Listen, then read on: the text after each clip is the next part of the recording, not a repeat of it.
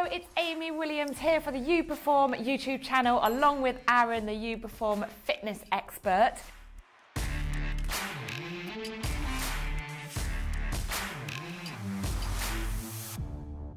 Now, together we spoke last week about common myths about training, and this week we're going to talk about running and the benefits of running. Why is it so good to run, Arron?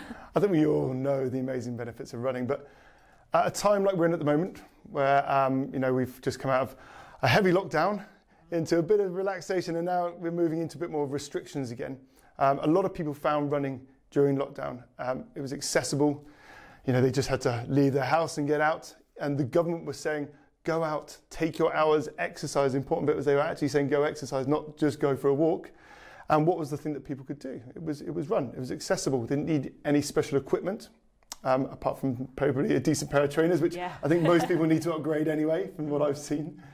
And so, with people being more aware of their health and knowing that they've got to look after themselves a bit more with a pandemic that's sweeping the world, we know that the healthier you are, the less weight you're carrying, and the better your cardiovascular fitness is, the less chance you are of getting the illness. And then if you do get it, the more likely you are to be able to move past it.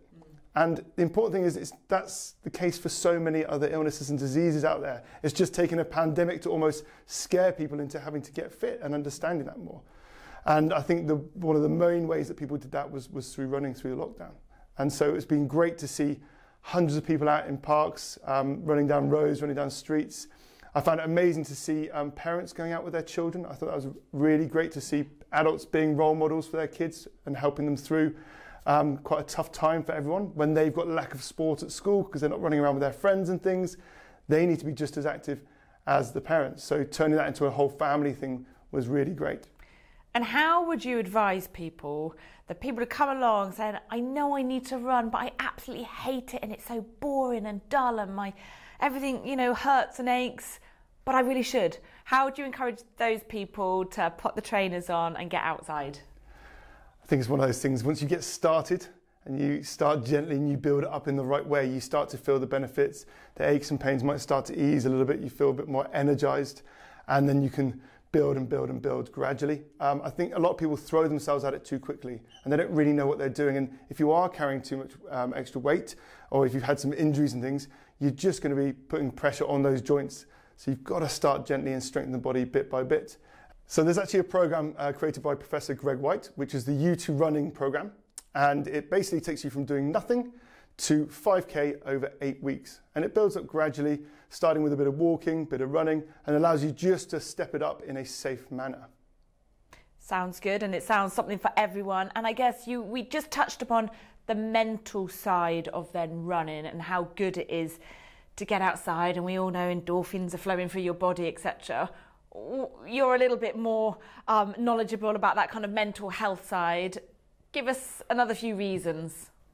I think when a lot of people were in heavy lockdown, but even so now we're not in so much of a deep lockdown, people are still spending time in confined spaces in the four walls of their house, often working in the same environment that they eat in the same environment they try and watch telly and relax in, and it can become quite claustrophobic. So just getting outside and going for a run is going to change your mental health in a massive amount of ways. Breathing some fresh air, hopefully, being outside. The eyes get to focus on different things in the distance, so that's really great for kind of helping with concentration and things. If you've been looking at a computer screen this close all day, getting out and changing your focus. Having that time where hopefully you're out there without your mobile phone, are not contactable.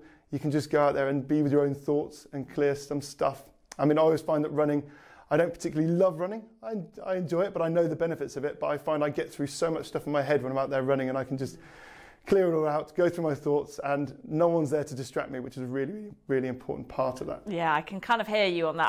I've never ran long distances in my life, But for me and as a mum, you're not pushing a buggy, you're not holding a child's hand or grabbing them or juggling, 1, 2, 3 babies or whatever it might be. And to run with just you, no phone. I sometimes have no phone, no earphones, no music, no children, no buggy, no bags. And it's the freedom, just that freedom of whether it is 15, 20 minutes. And you're right, you come back and you're like, oh, I just feel light because you sort of haven't physically and mentally got that burden on you.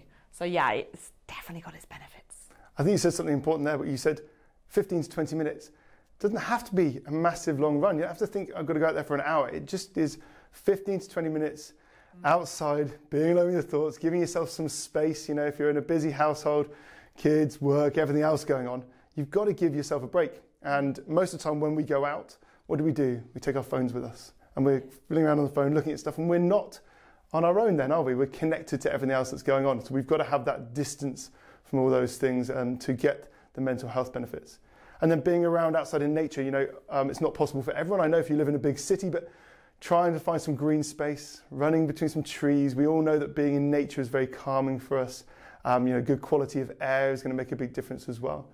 And then running outside is quite good for the body anyway, in that it challenges you proprioceptively. If you're running along and you have to watch out for a puddle, you've got to jump and move that, so your body has to constantly adapt to what's going on in front of you. So it just stimulates the body in a different way to kind of just being sat inside at a desk. And then again, we're also undoing the effects of sitting. Postural problems from sitting at desks like this all day long. One of my good friends is a chiropractor, and he said that in lockdown, since then, he's had lots of people coming to see him where they've been sat for long periods of time in unergonomically designed workspaces. So these new computer stations they've got at home. And they've been causing lots of back pains, lots of shoulder pains. So just generally getting up and moving regularly is really important. We all know there's less risk involved exercising outdoors than indoors, and the fact that actually running is such a social activity, isn't it? Yeah, it can be. And, we're starved of being social quite a lot at the moment. We're not allowed to see as many people as we normally would. We need to make sure that we still have that social connection and interaction with others. So if we can do that safely in parks, going for a run, rather than in pubs, we're going to get benefit on our health, right? And we're still going to get that nice social interaction. So it's going to be really beneficial for people to go out there in small groups, keeping social distance and enjoying the great outdoors and getting on their feet and running. And I guess, if people can't run because of health conditions and doctors, it's just getting outside and exercise, and just make sure you're walking, you're moving, and just getting that fresh air, oxygen in your lungs. Now, it's been great talking to Arron today. Next week, we're going to be covering rest and recovery and self-care. Yep. All right, so if you want to see that, please set your reminder, ding that bell, press your subscribe button, and we will see you next week with Arron.